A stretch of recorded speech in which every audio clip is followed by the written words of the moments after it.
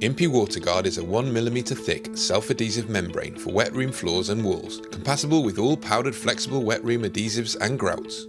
WaterGuard also incorporates class-leading decoupling properties of 10mm, eliminating the need for a separate decoupler. This video guide shows a typical installation on 2 walls and a wooden floor.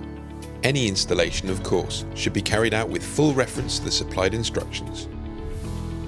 The floor structure needs to be prepared in accordance with the relevant British standards before tiling.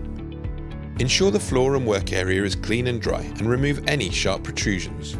Apply the supplied primer to all porous surfaces that will be covered by the membrane. The EasyFit deck is not porous and should therefore not be primed. Once dry, you can begin to fit the pre-formed corners. We recommend removing the back covers one at a time. Gently guide the adhesive surface onto the floor-to-wall junction and gently smooth over. Repeat for all internal and external corners.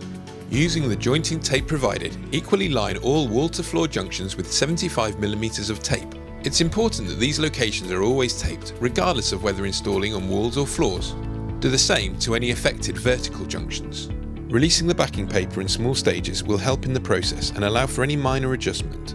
Most installers prefer to tank the wall first, as it reduces the risk of damaging the floor membrane whilst working on it. Measure 1 meter vertical intervals on the wall. This will determine the centre of the tape position. Cut to size and, beginning from above, gently peel back manageable sizes of the backing paper and smooth down by hand until the tape overlaps the layers at the floor junction. Repeat until all wall sections are defined. You are now ready to apply the main WaterGuard membrane. Position the edge of the membrane so that it's aligned with the centre line of the vertical tape. Gradually remove the release paper and carefully set into position as you move down the wall, pressing down firmly until finally overlapping the jointing tape at the bottom.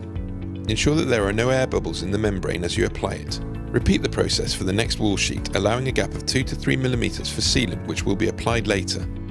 With the walls covered, the floor will now be waterproofed.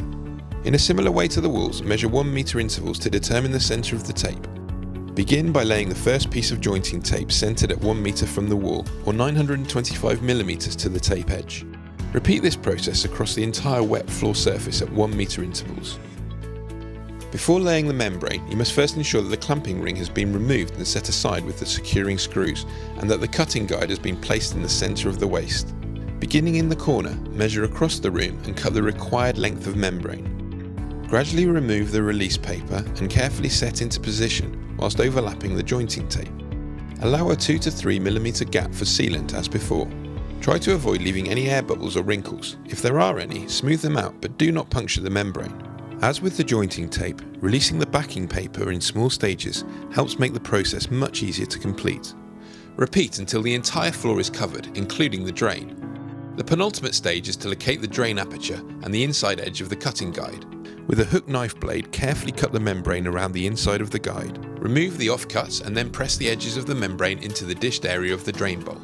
Replace the clamping ring and screw down with 4 screws. It's important to tighten the screws by hand, do not use power tools. Finally, apply the sealant to all gaps between the membrane and all wall-to-floor junctions and carefully smooth the sealant over.